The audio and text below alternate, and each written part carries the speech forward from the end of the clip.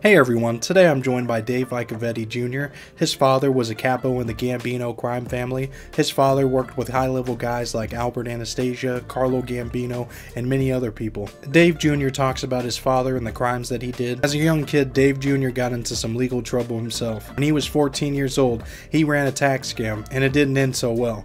In this interview, Dave talks about how he ran this scam and how he got away with it for so long. Another fun fact about Dave Jr., he was almost adopted by Frank Sinatra. That's a whole story in itself. Please subscribe to my channel if you want to get more interviews like this. And without further ado, let's get into Dave's story. You had to go through stuff in order to get to where you're at now. So what was, growing up as a kid, who was your dad?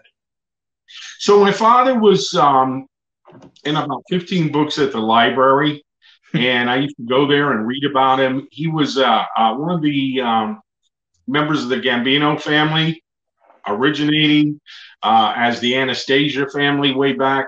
My father had been a 17-year-old kid on the streets of Harlem running crap games, and Johnny Ravalato, an infamous mob figure from back then, happened to come upon him and take an interest in him.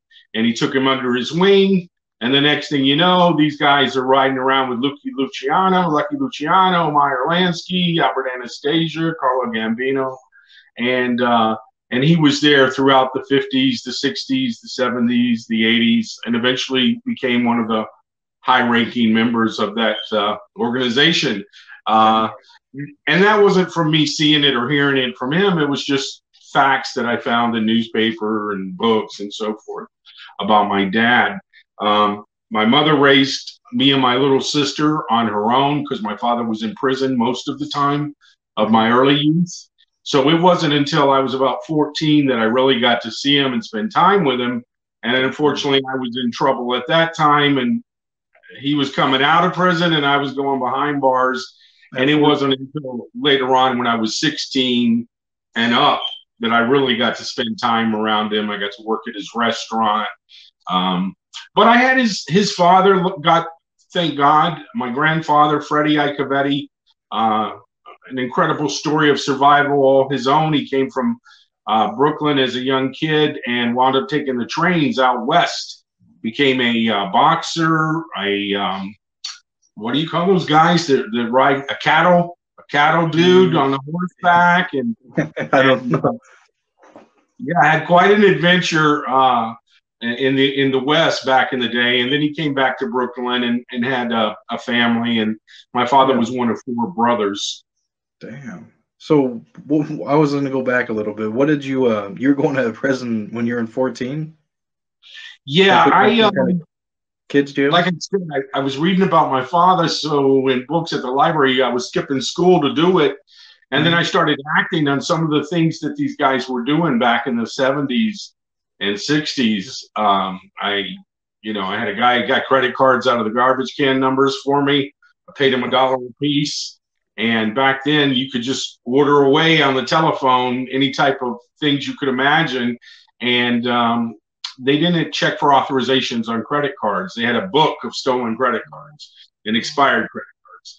So if the card looked good and it wasn't in that book, they sent it. So I ordered gold doubloons from treasure ships that were found off the Florida coast, German Shepherd canine dog, exotic birds, you name it. I was the first kid on my block with a full-fledged pinball game and an Atari game. The neighborhood kids love me. I'm sure. Yeah, you had everything. Sounds like unlimited amounts of money. I mean, what would you have to do? What was the process with that? Did you have to call them? I just pick up the phone, and I could always change my voice as a young man. I could sound older. I could sound like I had an accent. I could sound like a woman. And I would just pretend I was the person ordering it. And I ordered Omaha steaks every week. I'm sure. The deluxe box, crab legs and all. I sent my mother 2 dozen roses every week. Did she know about it, or? I just told her that my father was helping me, which he had nothing to do with it, money. So, but yeah, she was a little suspicious, but she worked full time. So she wasn't around the house. We were kind of latchkey kids when she was at work. But other than that, she was there, a great mom. Still have her today. I told her, Mom, I got to do an interview. Let's keep it down over there with that rock music she plays.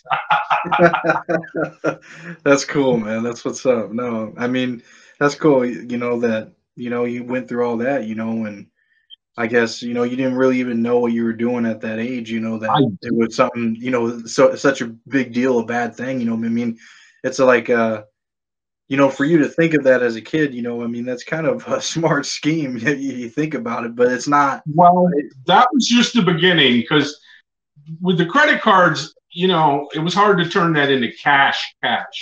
Yeah. I mean, I could turn it into possessions and jewelry and, gold coins and so forth, which were pretty easy to move, obviously. I sold about 3 pounds of gold as a 14-year-old over the year that I was doing that. And then the next year after I got arrested, I sold it at $300 an ounce.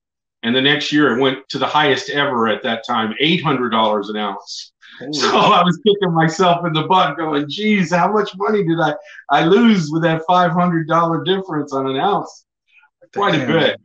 So what I did is I branched out and became, I started impersonating an IRS agent and collecting back taxes from people that didn't know them. And that really involved a lot more person-on-person type of contact with the people. I would go to the bank, I would convince them they were dealing with an IRS office, and then I would send the office boy down to collect cash, which would save them off of their total bill with the government. So they were quick to settle for $2,000, $5,000, $3,000. So 2 or 3 times a week. I mean, I came in the first time and walked in my room and there was a ceiling fan, and I threw $2,000 up in the air and the ceiling fan blew it all around. And I remember that vividly, all that money. And my little sister opened the door and seen it. And she knew I was up to something. And she goes, I'm telling Mom. So I snatched her in the room, shut the door. I said, hey, keep your mouth shut. I'll take you for some ice cream. And she's like, forget that. I want a $100 bill. And she became my partner at 8 years old. Oh, right. Nah, she's about 9, 10 years old, actually. I was 14, turning 15. So, yeah, she was about 9 or 10. Wow. So you were just calling them and say, hey, you owe this amount of money. Hey, if you just want, you can go meet the office boy in person. And you were actually widows and widowers. So when I would call them, I could tell by the address of the phone book what part of town they lived in. And if they were on Collins Avenue in 68, that's high-end, big money back then, especially. A lot of upper-scale Italian, European, Jewish people, even some Spanish people back then lived in that area that had money. And I would say, whatever information I had from them, I would say, so-and-so had a balance, da-da-da-da, and they would go, Harvey? And I go, yeah, Harvey, your ex-husband, God rest his soul, he left owing a balance and you're going to have to pay it. And if they would scream for Harvey to come out of the bedroom, then I'd just hang up. And back then, there was no caller ID or call trace. Well, I mean, the government could trace you. Example, one time I was on the phone calling from a payphone, and I was talking to the woman, and it was at the Fontainebleau Hilton Hotel, which had a bank of payphones. 7 on that side, 7 on this side. And I came in, I was making my call. There was a woman at the beginning of the hallway and on the phone when I got there. And I guess at this point, they had brought in a task force from Atlanta, New York, Metro-Dade, Miami Beach, to find this gang of people they thought were behind this thing. Because it went on for a while. That went on for a few months. I took in quite a bit of money from that. Gave most of it back. When I was captured. So they had a task force looking for this gang, and I guess somehow I don't know how they did it, but anyway, they got on my phone call. But I was talking like a woman. So as I was talking on the phone, I look up and I see 3 cops running this way, and I look down the hallway and there's like 3 security guards and another cop from the hotel coming this way, and there was nowhere to go. And I'm like, oh man, they got me. But they ran right past me and grabbed the poor woman. And they dragged her off screaming and hollering. And that's when I knew, they're on to me. I said, let me just do like one more thing and then I'm done. And it's always the proverbial last time that you get caught. And then I was caught. I was caught at the next time I did it. Well, what did that look like? You know, what was going on with that? It's a movie. I'll be honest with you. It's a movie. One day I definitely want to turn it into a film. Kids will love it. Parents will maybe not like it as much. Might put some bad ideas in. But it'll be definitely hilarious. If you think about it, though, I mean, you can't really. A kid probably couldn't do that nowadays, anyways. So even if they tried, you think? I don't know. In the 70s, you could get away with, even the 80s to a certain degree, way more than you could ever today. I mean, let's face it, that put an end to organized crime. You know, they know where you're at through your phone, and they hear everything you say. They know every text message. They don't even have to follow you around in cars anymore. They just put a tracker on your car and watch you from the office while they're drinking coffee, you know. So the days of illegal activity are pretty much coming to an end to a certain degree. Right, you know, especially stuff like that. You know, for a kid, you know, if they watch it, I mean, they can probably try one time and they're going to get busted. You know, it's not going to be like, you know, how you were, I would think, you know, how you got away with it 3 months. 4 years older, 5 years older, 20 years, say I was 20 something, I would have been put away for many, many years. But the fact that I was 14 years old and it did start out as a prank in the beginning. I mean, I wasn't like, it was a joke, you know, I was just feeling bored one day and said, let me pretend to be and send this lady to the bank. And then I go, wow, she's going to the bank tomorrow and she's going to take out $2,000 in cash and there's not going to be nobody there. You know, how funny, what a troll, right? And then I was like, nah, I grabbed my sneakers, my 2-piece leisure suit, I had a little leather briefcase. And I was there this morning waiting on the lady. I mean, no one was ever harmed. I never, you know, strong-armed anyone. It was always, you know, I walked them to their taxis. You know, I was polite. And like I said, in the end, most of that money was given back to the people. So what happened when you got busted then? Yeah, so I had this one lady. She was a writer like I am now, ironically, and she wrote mysteries and fictions. And she said she didn't buy it for a minute. She acted like she did, but it sounded like one of the stories from one of her books. So she called Miami Beach Police, and they were waiting for that phone call. I mean, they had the whole task force there. Like I said, they were getting close. They didn't, you know for sure who was what. But when that phone call came in, they jumped on it. So I went to her bank the next day. I knew something wasn't right. She didn't act like any of them. She wasn't friendly at all. I mean, and leaving that bank on foot on Washington Avenue, I could just feel, you know, the juju wasn't good that day. And sure enough, I look over my shoulder. I could tell it was an undercover detective. He was following me. Guy looked like Tom Selleck. I mean, it was like straight out of a Hollywood casting. And I made it between these two buildings. There was a taxi cab there. I'm like, let me make it to that taxi cab. I'll toss the guy a $100 bill. I'm out of here. And I didn't make it to the taxi cab. As I came out from the two buildings, this giant guy stuck a .45 automatic between my eyes, told me hit the ground. And as I hit the ground, guys were running down the alleys with shotguns. A helicopter was flying over, cars screeching all over the place. They were stepping on my head, stepping on my hands, handcuffing me. And finally, one of the guys go, get the cab driver, get the cab driver. And they yanked him out of the window. And he whips out a badge. He was an undercover cop. So even if I had made it to the taxi cab, I wouldn't get far. But what's funny about that is at the police station while they were interrogating me, 2 different detectives came up and showed me their names and said, kid, next time this won't happen, you know.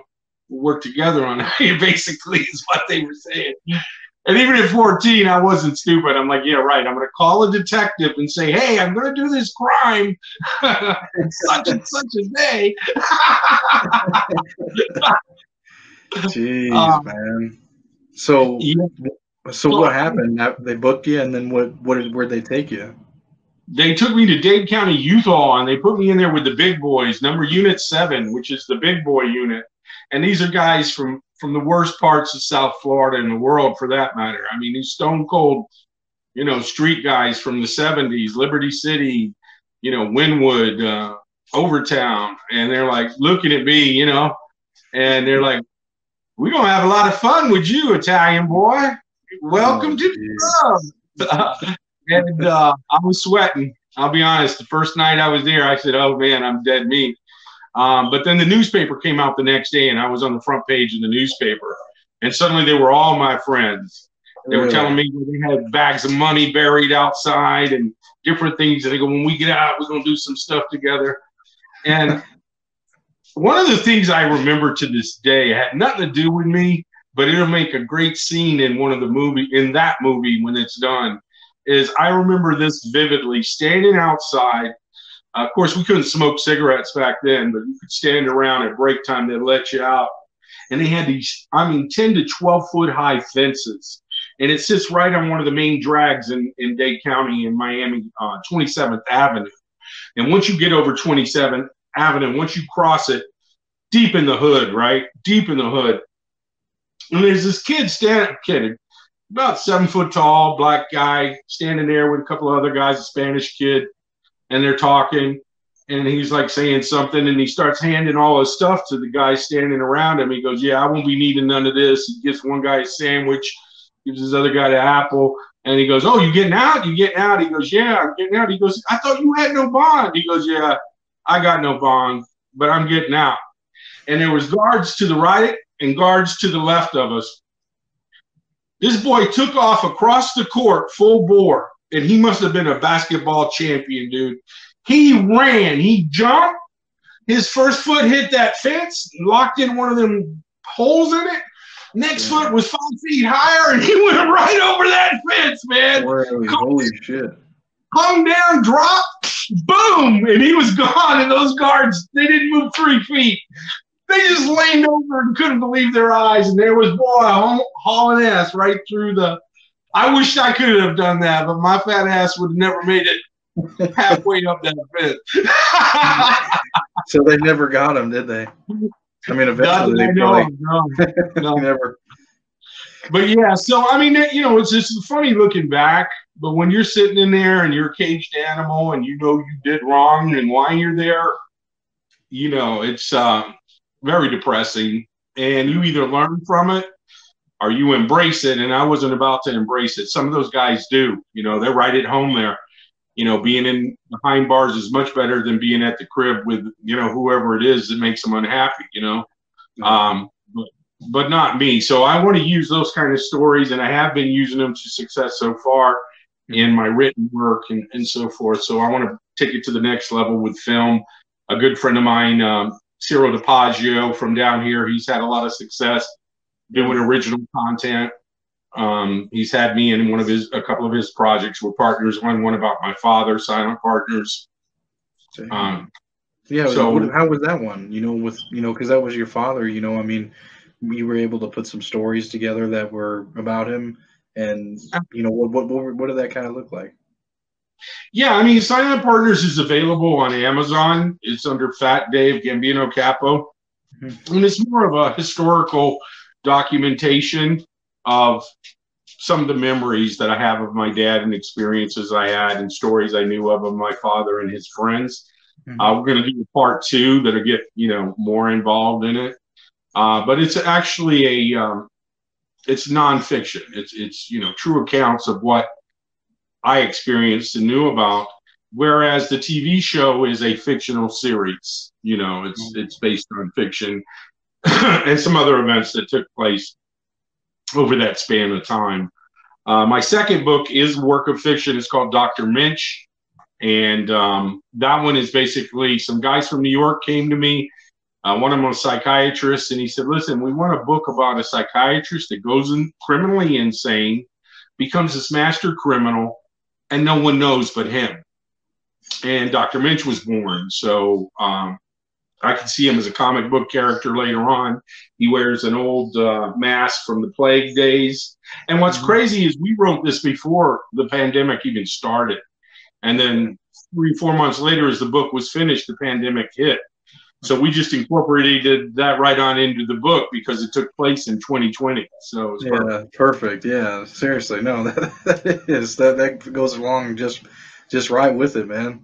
I mean, it's crazy how the timing goes, and how you can adapt things into your, work and whatever else it is. Sure. But, you were in jail and stuff. I mean, was that the last time you ended up going after that you kind of changed around? I changed my ways as far as criminally taking profit from it. But then I got involved with some bad kids and people and so forth. So I went to jail, not prison, quite a few times in my late teens and early 20s. But it was always for baloney stuff, man. Arguing, wrong place, wrong time. You know, friends of mine broke into a car at the Dolphin game, and I was there and didn't report them. I went down for it. Just stupid kind of stuff. So after a while, I realized, you know, I'm not going to hang around all these kind of people. I picked one or two that were worth the risk that I really knew were close friends, and they're brothers of mine to this day, Ciro being one of them. My partner on Club TV, Mike, is another one. He has a fascinating story too. But yeah, I've just learned that we're kind of masters of our own destiny to a certain degree. And you know when you're doing something you shouldn't be. And if you continue to do it, then that's on you. You know, insanity, repeating the same thing over and getting the same result. So I try not to do that anymore. I try not to be stubborn and listen to that little inner voice. Plus, I'm not a kid anymore. I'm not a spring chicken. I definitely got to take it a little more easier than I have in my past, because it's been quite a ride, but now I'm ready to coast for a minute. Was it hard, you know? I mean, because you had a strong mentality, because, you know, your dad being who he was, you know, a Capo in the mob family, you know, was he doing all that actively while you were growing up as a teenager still too? You know, and you had to kind of steer away from that? You never leave that world. I mean, once you're one of them, there's no leaving it, you know, so you die. Whether you're in their good graces or not, if they help you along your way or whatever it may be, you're in it for life. My father and my mother both made sure, you know, I didn't go down that road. And I'm more of a people person. I like people. I like helping people. I like talking with people. For me to be successful in his world, I would have had to have been a very bad dude.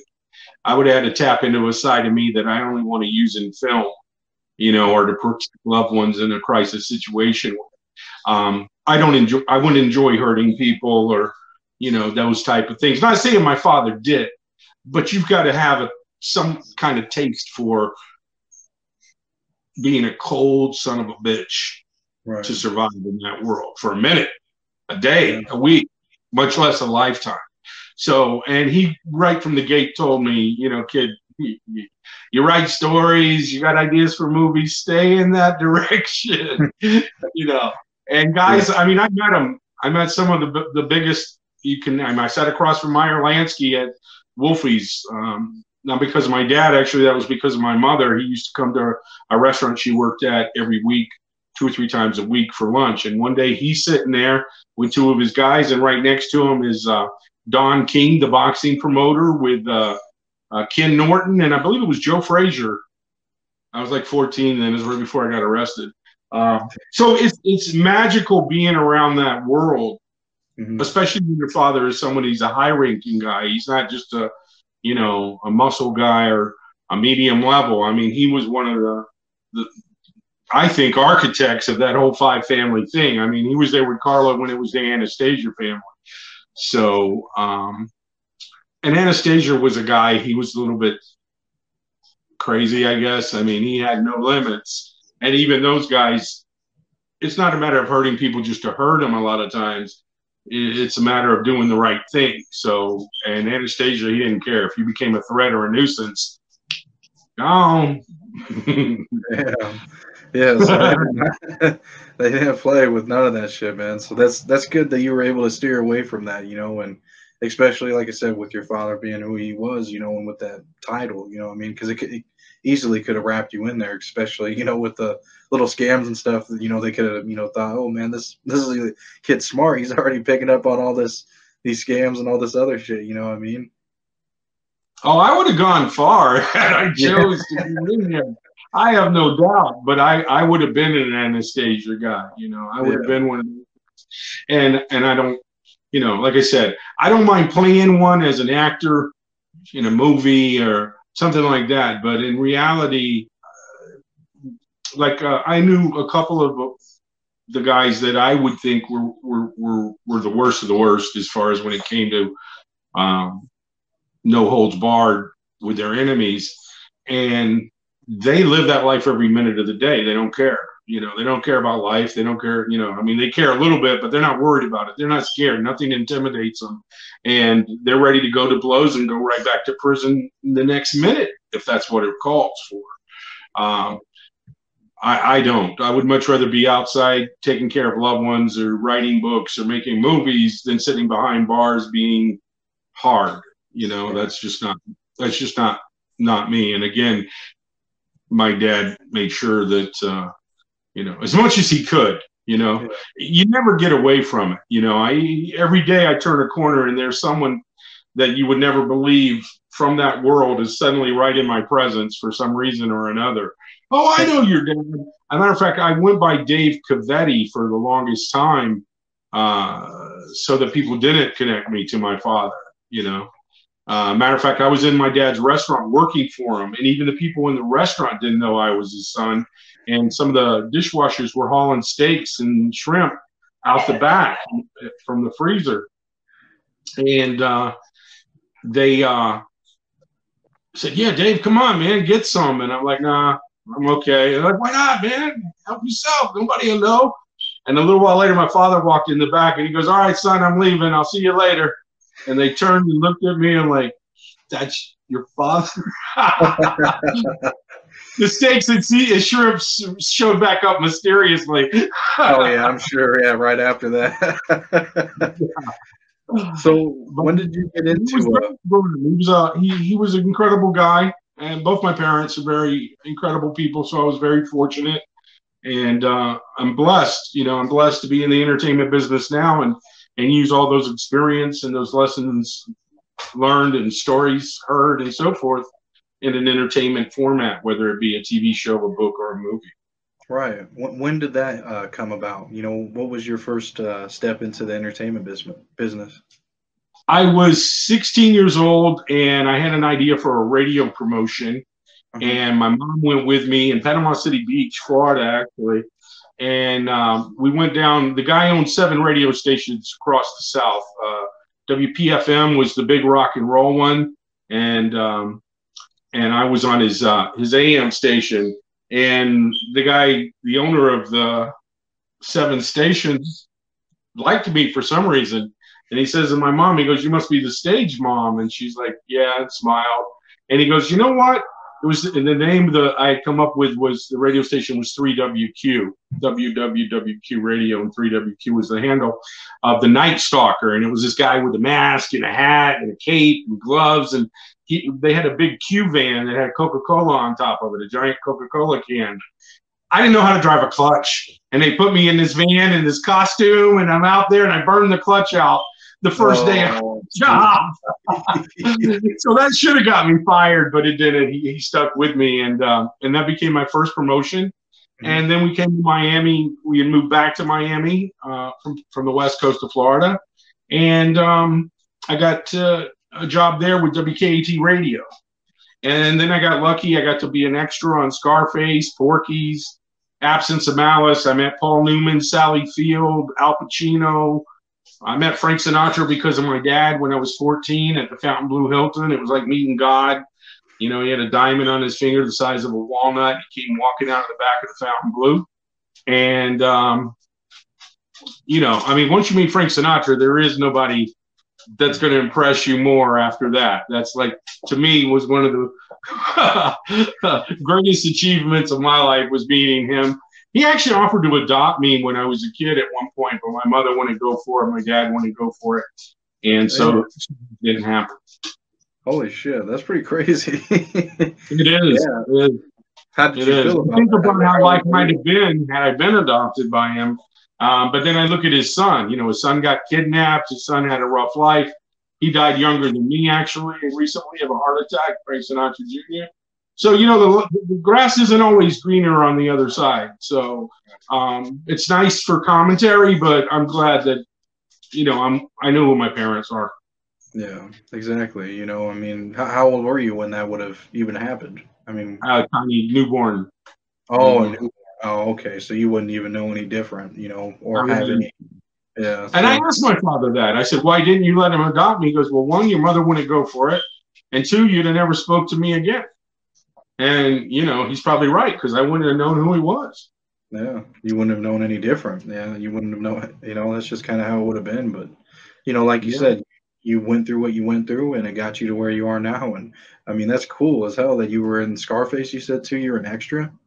Yeah, you can see me for like 1 second. A friend of mine took a snapshot, and Pacino's there at the pool with his pina colada, and I'm standing behind him with a big grin, Joker grin, and my shades on, my long 80s hair, my skinny ass back then at 18. I was pretty thin. That's so cool. I'll get the picture for you, and I'll send it to you. Yeah, I'd love to see that. So that was one of your first ones that you were in, you know, when you were coming up? Porky's was the first one. Well, Absence of Malice, Porky's, those two I did right together, and I was so starstruck. Porky's, we didn't have a lot of stars on the movie at the time. They became stars, you know, later from that cast, a couple of them. But there was so much fun. I mean, God rest his soul, Bob Clark was the director. And every day he was like, well, if we don't get the money from the studio in Canada, we're shutting down. And so every day I'm thinking, damn, I'm going to be out of job, man. And that's the movie business. Even today, sometimes, even with the big budgets, you don't know from one day to the next if it's going to ever reach the screen. But this one hit the screen. At the same time, a good friend of mine in the future to be was Joe Rubo. He was in A Last American Virgin. His movie came out and was a big hit around that time. And then we met through my father later and became really good friends. And he was one of the producers of Club TV recently. And it's exciting. You know, it's exciting to see all of us still around working on these movies and making success all these years later. Yeah, so it did open up more doors, you know. I mean, you got to start somewhere, you know, but that's with anything, you know, and that's cool that you got to be a part of those because, you know, I mean, especially with the Scarface one, I mean, that one really blown up and, you know, to be a part of something like that, that's incredible. And then that was just your beginning part, you know. I mean, you stepped up and you kept going. 2 weeks, I was a fly on the wall making $200 a day on that movie. It was the greatest gig of my life, without a doubt. And at the Fontainebleau, normally you as an extra, you eat off a chuck wagon or, you know, it's catered or whatever. But at the Fontainebleau, which is one of the highest end places, even to this day, it's one of the places to go on Miami Beach. For the extras, they brought out white glove, tuxedoed waiters with silver trays and served us. And I was like, did I die and go to heaven? You know? And there's Al Pacino right there, right, you know, right across from me. But he was in his Tony Montana mode. And, you know, when you're in that method acting type of thing, you may not be as nice as you normally would be to people. But he was definitely in the Tony Montana persona. But I'll tell you what I found interesting with Paul Newman. Paul Newman, Sidney Pollack, a very famous director from back in the day, did Dress to Kill. He's famous in his own right. Sally Field. They were all making this movie called Absence of Malice on Key Biscayne. And they had all these boats, and they were going in and out with these boats, and a baby manatee had wandered into the marina. And I saw it, and I went up to one of the crew, and I was telling them about it, and Paul Newman overheard. And they're protected species even back then. And Paul Newman's like, wait a minute, show me where this manatee is. And I showed him. And they shut the entire production down on that movie set, which was costing a fortune, obviously. Just Newman alone on there, you know what kind of numbers. And they shut the whole production down. And Paul Newman, Sidney Pollack went out in a rowboat with a couple of the crew members and guided that baby manatee back out into Biscayne Bay and saved it. Because it would have been cut up by propellers. And I remember thinking, wow, you know, that's really something that these guys care that much to do that, you know? Yeah, because they stopped everything, you know. I mean, that would have been, they could have, you know, wrote that off as a total loss, you know, but luckily they took the initiative and they ran in there and actually went in there themselves and got that out. I mean, that's for the manatee for sure. Yeah, like you said, because they could have got shredded up. Yeah, it's no fun, man. What happens to those poor things, you know? But yeah, you know, and as I succeed and progress, I hope to help, you know, other people too in the process along the way. I think it's part of it. is given back. You know, a lot of people helped me over the years with, you know, advice and guidance and connections, and I hope to do the same as I, you know, finally bring home the big, you know, the big trophies. Yeah, no, that's good. You know, I mean, you really turned it around from, you know, where you started, you know, and where you're at now. I mean, that's incredible. You know, you really do have a, you know, interesting story. And I think, you know, like you said, that scene where you got arrested that one time, you know, I think that'd be a really good movie. I mean, do you ever plan on doing that? I mean, I do. I do. I have a whole slate of films and books that I'm going to be releasing over the next couple of years. okay. And now things have come in along financially so that I can actually spend more time doing the creative process on that. When you're on the hamster wheel trying to survive, which we all go through, and we're born with a golden spoon, some of us maybe. A lot of times the golden spoon is opportunities, and that's what God gave me plenty of. So I'm slowly learning how to, you know, make those happen the correct way and bring them home. But it's a good feeling to know. For example, when I was 14 and got into trouble, there was a kid I used to ride the school bus with. He was a bully. I didn't like him, but, you know, he was a good-looking kid. Everybody in school kind of liked him and gravitated to him. He wound up pulling off a burglary with his next-door neighbor, an 80-year-old lady on Miami Beach. She caught him, and he had just found her gun. And when she caught him, he shot her. Damn. And she'd kind of known him forever. He'd grown up right next door to her. And she's like, Ronnie, how could you do this? She goes, give me a scotch. And he went over to her bar. He poured her a scotch. He took her to scotch. She drank it. She died. He took her money, her gun, and his friends. They went to Orlando, Disney World, had a blast, came back. Miami Beach cops were waiting for him. So in all the time I've been able to do these movies and have these businesses and work on these projects, he was sitting in prison. He sat there, I believe, 40 years. And finally they released him as a gray-haired man. But he was the same age as me. He made one mistake that we know of, a bad one indeed, you know. But he wasn't able to have that 40 years of freedom life like I was. So I feel very, very lucky. Plus, there was other kids that, you know, died from heart problems or accidents and so forth. So every day above ground is a good one for sure. True, man. True. You know, and I mean, that's crazy. You know, I mean, one mistake, you know, like that, even, you know, completely being in the wrong, you know, it just really changes your life, and you can be sitting in prison for the rest of it or a good chunk of your life, you know. So that's good that you steered away from that, you know, like you said. I mean, and, you know, that's the plan with, you know, doing these kind of shows and, you know, talking to people like you, because, you know, hopefully it, you know, steers people away from doing that kind of stuff, and, you know, try to do something like you, like in the entertainment business, you know, or whatever. If we save one kid from going down that road, then we've done some good, you know, with any interview or any, you know, advice or stories. And I think a lot of people relate to stories from the past. They don't always take the advice or the message, but they listen. And that's a start, you know, so. And I've learned, you know, to pay attention and learn, you know, from not only my lessons, but other people's lessons. Like Johnny Depp right now, what he's going through. I don't ever want to go through that. But no, that's why I don't lose a finger, much less 50 million. You know what I mean? Hell no, man.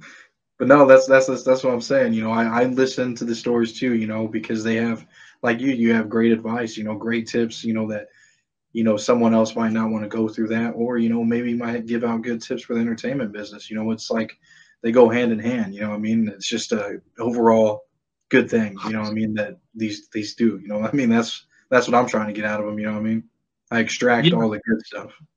Speaking of Johnny Depp, he had just got the gig on Jump Street back in the 80s, and there's a club, it's still here to this day, it's under a different name, they call it Cheetah now, but it was a rock and roll mecca, and Johnny Depp was in there. All the bands of the day would come there, 38 Special, you know, all the big guys when they were in town, and that was another thing that stirred me as I came into my late teens and early 20s, more into the entertainment business, because I remember looking at Johnny Depp, and he's from right down the street in Miramar, a few blocks from where that club was. And I'm thinking, man, if a local boy here can make it, I got a chance, you know. Right. At that time, Ciro DiPaggio was there, and some other guys that went on to become quite successful in the music entertainment business. So again, I think the universe pushes us in the direction, and we either go with the flow or we don't.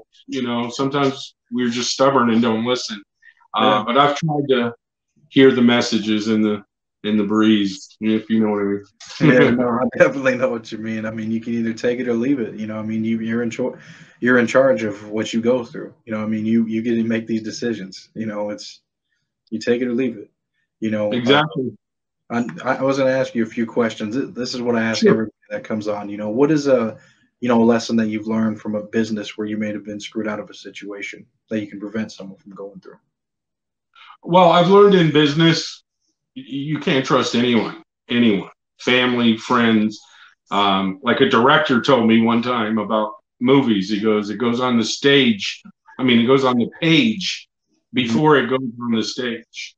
So no matter who it is, get it in writing.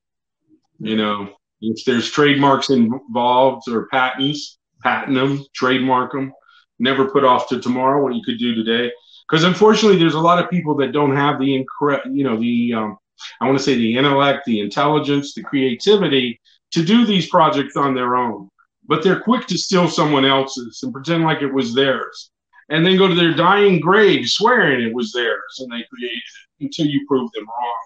So if you've got a song, you got an idea, you got a concept, even for just a business, as much as you want to share it, and I'm a big talker, as you can tell, you have to keep your cards close to your vest and not really trust anyone or take any additional chances that you may not have to with whatever it is that you're trying to accomplish. Because sadly, a lot of people want to see you fail, and it's really got nothing to do with you. It's for their own personal satisfaction for some twisted reason. And I gave up trying to understand that. I just know they're out there, and I thank them for showing me what not to do in the future. No, that's a good piece of advice, man. I like that. You know, that can help some people. You know, even myself. What motivates you to do what you do every day? Again, you know, somebody asked me, said, Dave, you're always smiling. When are you always smiling? And I go, because I know it could always be worse. That's true. That's very so true. What motivates me is not to wind up in that worst situation, just to keep, you know, as far as I'm concerned, they really haven't seen anything yet. I'll be one of those guys that long after I'm dead, they'll be going, wow, you know, that guy did some stuff while he was here, you know. I may not get the recognition while I'm here, but at some point, I think projects that I create while I am here will go on without me, and that's fine. You know, leave a legacy for my daughter, and you know, I have a daughter. I have an adopted daughter too, two girls that I help raise, both up to certain points in their life, and hopefully I'll be able to leave something for them to tell their kids about and be proud about.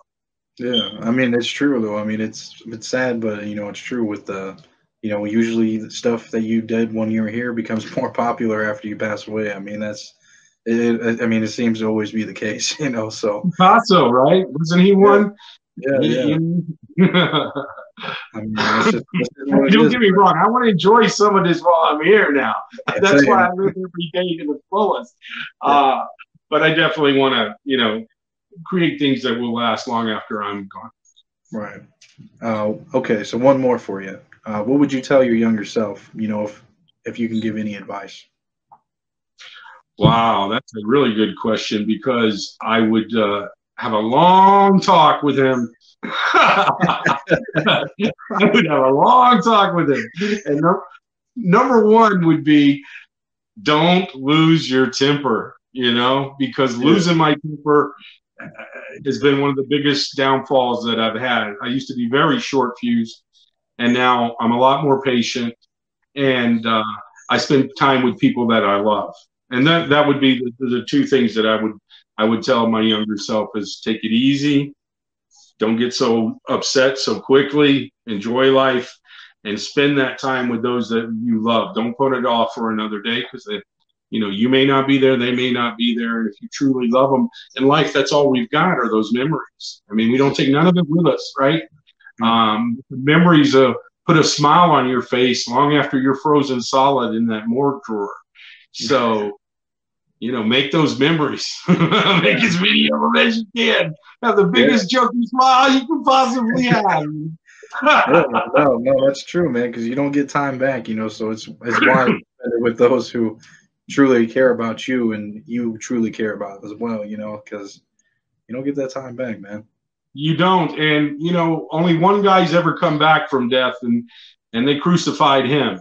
So, right. So you don't want to, there is no coming back. So while you're here, make sure you got a checklist and check every one of those little things off that you possibly can. Smell that salt air, eat an oyster, whatever it may be, embrace it. But yeah. I'm still going skydiving, bro. There's just something about jumping out of a plane. It just ain't natural. Yeah. I'll leave this planet without doing that unless something happens while I'm flying somewhere. yeah. No, I understand that, because, I think that'd be really cool, but still, man, I feel that, I just don't think I trust it. Not only that, something always happens with me. I always forget something. I'm clumsy. There was a guy on a construction site, and I guess that might be the reason I don't like parachuting, is because we worked on the side of the building, and we would hang on in these harnesses, and we would screw these, and it was on Panama City Beach up in the Gulf of Mexico in the wintertime. So, you're being blown, and it's cold, and these are, 12-story high buildings. And I was with this one dude, and you have all these straps, and I'm not really meticulous about stuff like I should be. And we're strapping up, and he's strapping everything, and all of a sudden we go, and he goes first, and he went off and dropped like a rock. And he went down about 8 floors. He hit a roof. I'm not sure. I think he was paralyzed for the rest of his life, unfortunately. But the problem was he forgot to strap the last strap. The main last strap. And me, I could just see it now. I'm in the plane, I jump, and I forgot some stupid little thing, and that's it. So I try to keep with things that I'm very versed in and I know about and aren't too dangerous, because I don't want to exit any sooner than I have to. Yeah, no, especially after seeing some shit like that. That's gotta fuck with your head. You know what I mean? That'd be scary. Make you double think. Bad for that guy. He's another one that's probably, or even if he was around after he didn't have the quality of life he could. And so one mistake, right? Just one mistake changed your whole life, whether it be criminal or not. So just think, try to think instead of just acting, which I was more of an interesting instead of. Now I do the reverse. Now I think a long time before I act. That's some advice I need to take, man, for sure. Because you can, like you said, shit happens like that, and you just gotta actually sit there and think, instead of just bam, some shit like that. It makes you really think. It does. Life is quick. It comes at you quick, and sometimes it seems like it goes on forever, but in reality, 10, 20, 30, 40 years ago seems like yesterday for me. It's like, can it really be that long? That much time has passed, Yeah. So, yeah, you got to enjoy what you're doing as much as you can. So, yeah. No, well, did you have anything else you wanted to add before we wrap it up, man? No, man, just everybody check it out. I'm going to get to show you guys a lot of the stuff that was shot over the past 30 years during my escapades with TV cameras under Club TV. It's going to be at clubtv.me, clubtv.me. July 1st, we go 24/7 as a 24-hour station, and it'll be available worldwide. And you'll see Miami, Las Vegas, Europe, you name it. We've got videos and music from all over the world that we'll be showcasing there. So that's going to be pretty cool. Yeah, it'll have its own app. It'll have its own database of clubs and places to go. And you, like I said earlier in the interview, or maybe before we started, you'll be able to see clubs that don't exist anymore, that only we have at Club TV from when we shot there back in the day. So I'm excited. Are some of these still going to be like lives too, like of today's date, or are they from like all the past? Yeah, we're going to have live ones too. Matter of fact, the same time the channel kicks off, we're going to start taping new shows at different venues and doing lives and pay-per-view and performances here in Miami, and then by end of summer, Las Vegas, and then, you know, slowly but surely move out from there. But we've got over 1,000 hours of footage from the past 3 decades of nightclub. And, you know, Miami's like the nightclub mecca of the world. So, so it's going to be pretty exciting. I'm seeing footage now that I never saw 30 years ago, and I'm just like blown away. It's like, this is like a time machine. Yeah, that's what you got to feel. It's like MTV when they first came out, but a little better because we've got 30 years of a library to pull from, whereas they didn't. They just had music videos. Yeah, no, I really like the live stuff too, you know, because I was in a pizza shop the other day, and, you know, it's like, you know, I'm out here in Nebraska, you know, but it was like a Brooklyn one, you know, a pizza theme kind of deal. So I went in there and, you know, they had like New York or Brooklyn, just people live walking downtown Times Square, and, you know, shit like that. It's cool to watch and see, you know, it kind of gives you like, you know, if you're there, you know, it's more authentic or some shit, you know. I went on YouTube one time and I found because I've shot Times Square 3 different times. I went to New York specifically to shoot Times Square. And one time, as I'm coming into the city, just as it's getting dark, I shot the World Trade Center, the towers. Yeah. That was 2000. That was the year before they came down. So I have some awesome footage of the Twin Towers a year before they came down. But I looked up Times Square later on, and there's one from the 50s. Really? And I don't know what kind of camera they had, but some dude is walking down Times Square in 1957. He's walking by the pizza place. You see him throwing the dough. He's walking by the barber shop. They're cutting the hair. You see the cars, the streets, life. It's like, wow. It's like you just went right into a time machine, and you're 70 years ago. Wow, how many? That's almost 70 years. 70 something, yeah. Yeah, from the 50s. Damn, that's cool as hell. But Google that or look it up on YouTube. Times Square, 1957, I think it is, 55, 50 something, and watch that 5-minute clip. It'll definitely give you chills down your back. It did me anyway. I've seen one from like the 1900s, like the beginning, early 1900s. It's like, it says, everybody in this video is dead now. You know, it's just like, think about that. That's the caption, you know, but it's from the because, you know, 100 years ago, you know, it's just like, Jesus, man, like you said, it gives you chills. It's like creepy, you know, to think about that. Think about it. We're in the wild 20s all over again 100 years later. The roaring 20s from the 1900s. Well, to me, it's like the roaring 20s of the 2000s. You know, it's going to be just as exciting. Yeah. And it's already started off with a different beat than normal. So let's see what happens by the end of the decade. Yeah, I know. Yeah, I heard that, man.